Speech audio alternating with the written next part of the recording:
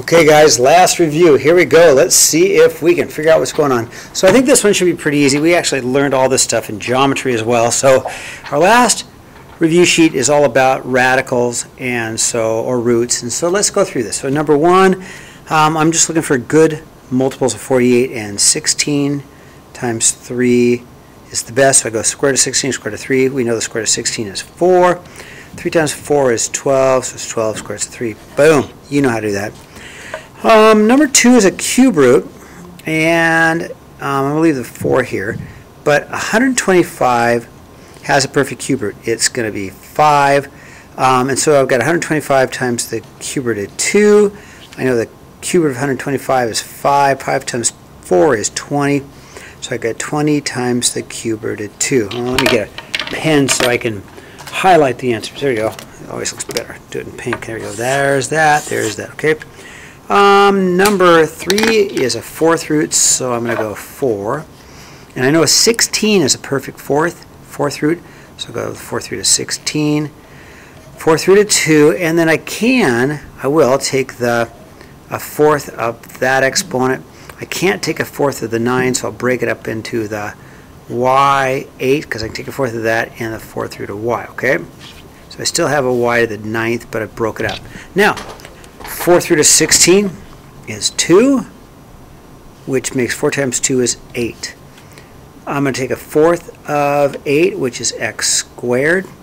I'll take a fourth of 8 here for the y to the 8th, and I'll get a y squared. What's left over is a fourth root of 2y. And that's all I can do, right?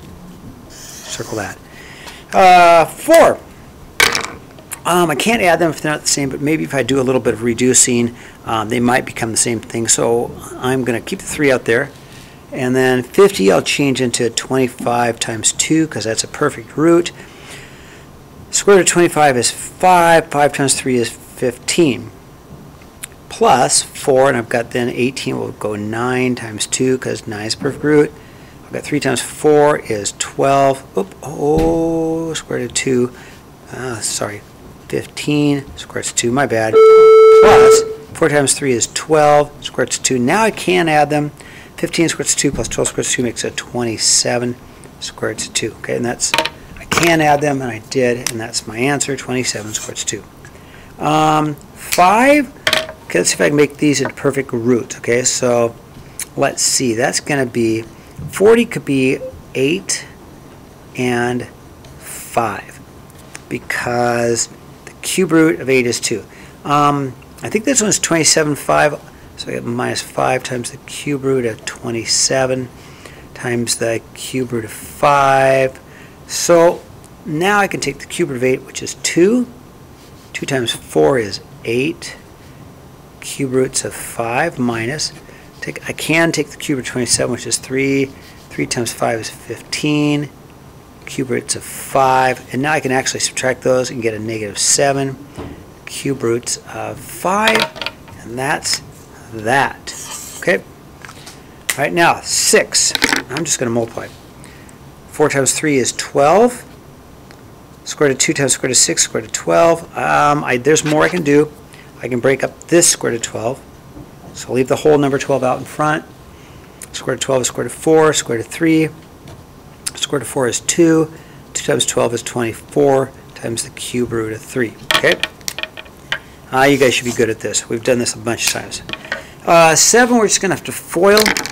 So, all right, you ready? This times this. Whole number times whole number. I get an 8. Square root's 9. This times this. 2 square root's 3 times 2. Whole numbers. 2 times 2 is negative 4. Don't forget the square root of 3. This times this. Whole numbers. 1 times 4 is a 4. Don't forget the square root of 3. And whole number, 1 times negative 2 makes a negative 2. Okay, then I can simplify a little bit more. Square root of 9 is 3. I can go 8 times 3 is 24. These two, oh, they cancel each other out. I like that. And then I get minus 2. 24 minus 2 is 22, and that is my answer. No roots. They all canceled out. Select 4, yeah, they do cancel out. What do you know? Okay, moving on to the back side.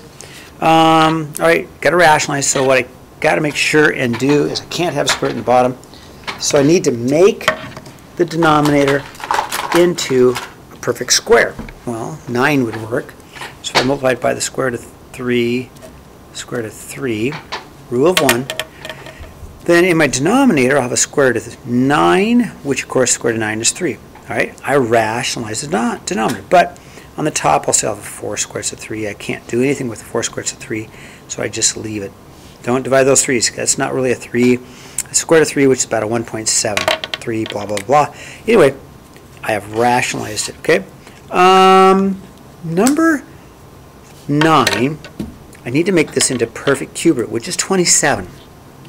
I need to make this into a cube root of 27, so I'll multiply by the cube root of 3, so that I can make the denominator into the cube root of 27, which of course the cube root of 27 is just 3. Okay, now the numerator, well, the numerator is just going to be a cube root of 6, and of course there's nothing you can do with the cube root of 6, so I keep it as the cube root of 6. Okay, and that is my answer. Okay, fourth root. Well, 625. The fourth root of 625 is 5. So I'm going to multiply this one by the fourth root of 25 and the fourth root of 25. When I do that, I will get on the denominator the fourth root of 625, but the fourth root of 625 is 5. Okay, and then in the numerator I will get a fourth root of 125, and there is no fourth root of 125. I can't break it down, can't do anything with it, so I'm just going to leave it as the fourth root of 125. Okay, so I rationalized the denominator. There's no longer a root in the denominator of any of these fractions. Okay, all right. Number 11, we're going to solve. Okay, so I'm going to go ahead and first divide by 2. Divide by 2. I'll have a square root of a 2x plus 5 equals 5. I'll square both sides. I'll have a 2x plus 5 equals 25. I'll just solve minus 5 minus 5. 2x equals 20, right? Divide by 2, x is 10. Is that an okay answer? Yeah, that's an okay answer because we're not going to make any negative square roots. We're good. Okay, circle that answer. Okay, number 12.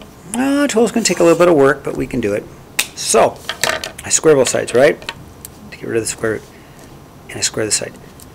X minus 1 squared really means x minus 1 times x minus 1. Got to write it twice because I'm multiplying it times itself. And then the square cancels square it. I'm just left with x plus 1. All right, now let's see what I got. I'm going to FOIL this. X times x is x squared. X times 1 is negative 1x. 1 times x is negative 1x. Negative 1 times negative 1 is a positive 1. Still equals x plus 1. Okay, so what did I do? Well, I'm moving along. This can be combined. Negative 1x. Negative 1x makes a negative 2x. So I'll have an x squared minus 2x plus 1 equals x plus 1. Now, sure seems like I'm going to have to factor.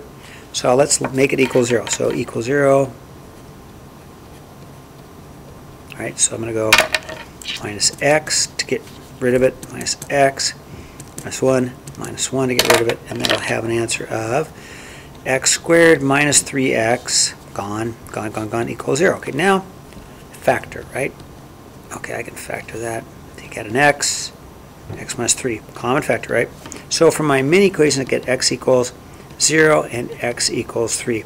But I don't think 0 is going to work, because if I try and check my 0 and plug my 0 back in here, if I take my 0 and check, I would have this. I'll do the check right next to it so you can see, okay? So let me do my check right here. So if I do my check, I'd have 0 for x. 0 minus 1 equals the square root of 1. 0 plus 1. Negative 1 equals the square root of 1, which is 1.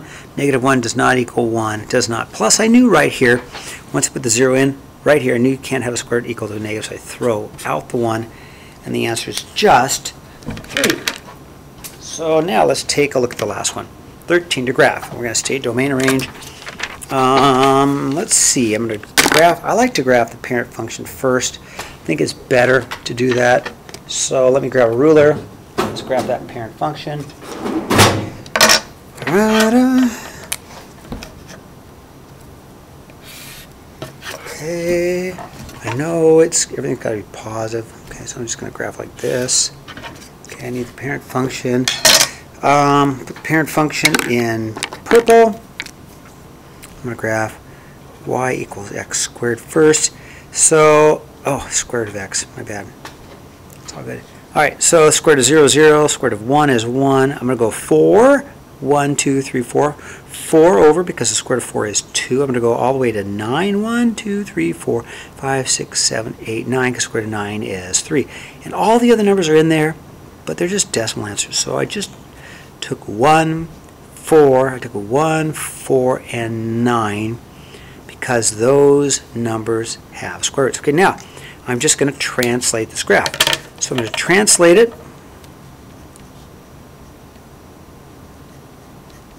to the left 2. Remember, see, always opposite. Left 2, and I'm going to go up 3. So the entire graph goes left 2, up 3, and I'm going to do the exact same graph. This graph's going to be here. 1, 2, 3, 4, 5, 4, 2, and 3. 1, 1, 2, 3, 4, 5, 6, 7, 8, 9, and 1, and there it is. And I'm off my paper, but that's okay. I'll just tape it on so it stays like that. Okay, that's all I have. Good luck tomorrow. If you have any questions, ask me, okay? Carson, did that help at all? Good.